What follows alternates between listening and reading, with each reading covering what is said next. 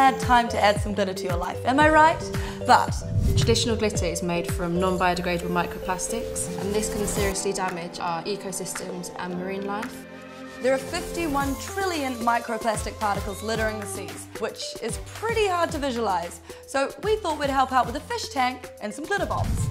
So we're going to be filming a controlled explosion of glitter in super slow motion to see how microplastics spread in a small body of water.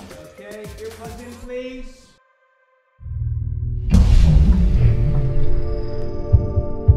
Tens of thousands of tiny pieces of plastic can be found per litre of seawater. But British chemical engineers have found a new way of making glitter, using plant-based material that naturally breaks down over time. So thanks to some creative engineering, you can be festival ready without the environment taking a hit. To get a closer look at engineering jobs like Lauren's, visit the Year of Engineering YouTube channel.